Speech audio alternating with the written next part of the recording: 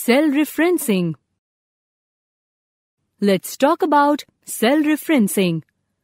Sometimes while writing a formula, we select a range of cell addresses. The cell referencing refers to the range of cell addresses which we use while writing formula. Let's understand this by an example. That is, we have the following values. C1 is equal to 1. C2 is equal to 2. C3 is equal to 3. C4 is equal to 4. C5 is equal to 5. C6 is equal to 6. C7 is equal to 7. C8 is equal to 8. C9 is equal to 9. C10 is equal to 10. And A1 is equal to 2. Now type formula in cell E5. Is equal to sum C1 is to C10 into 100 plus A1. Let's understand the terms used in this formula. In the above formula, we have selected C1 is to C10, which is a range of cell addresses. Sum is the name of the function. A1 is the cell reference of a single cell. Multiply, plus are the mathematical operators. There are 3 types of cell referencing. Relative referencing. In relative referencing, whenever we copy a formula from one cell to another cell, the value of the formula always changes with reference to the new cell. Relative referencing is very useful when we need to repeat the same calculation across multiple rows or columns. Let's understand it with the same example. We enter 10 in cell B1. We enter 20 in cell B2. Write formula in cell B3 as is equal to B1 plus B2, and 30 will appear in cell B3. Now enter 30 in cell D1. Enter 40 in cell D2. Now, if we will copy the formula of cell B3 in cell D3, it automatically changes to is equal to D1 plus D2.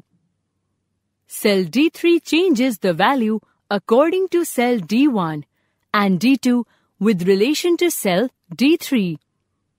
Finally, we received output as 70 in cell D3. Similarly, if we will copy the formula of cell B3 in cell E3 and it automatically changes to is equal to E1 plus E2. Cell E3 changes the value according to cell E1 and E2 with relation to cell E3. Absolute referencing. Absolute referencing is needed when we do not want the formula to change when copied from one cell to another. Absolute referencing is done by using $sign. Let's understand it with an example. Enter 10 in cell B1. Enter 20 in cell B2. Now we write is equal to $B, $1 plus $B, $2. It will display the sum of cells B1 and B2. Now enter 30 in cell D1. Enter 40 in cell D2. Now, if we copy the same formula of cell B3 in cell D3. It will display sum of cells B1 and B2 instead of cells D1 and D2. The value of the formula does not change because of absolute referencing. Similarly, if the same formula is copied at cell F10, it will still display sum of cells B1 and B2 instead of is equal to F8 plus F9. Mixed referencing. Sometimes to write a formula, we use both relative and absolute referencing. This is called mixed referencing. Let's understand it with an example. Enter 10 in cell B1. Enter 20 in cell B2. In cell B3, we will type is equal to $B1 plus $B2. This will fix the column as B in B1 and row 2 in B2. Now enter 30 in cell D1 and 40 in cell D2. Now, if we copy the same formula of cell B3 in cell D3, it will be copied as $B1 plus $D2.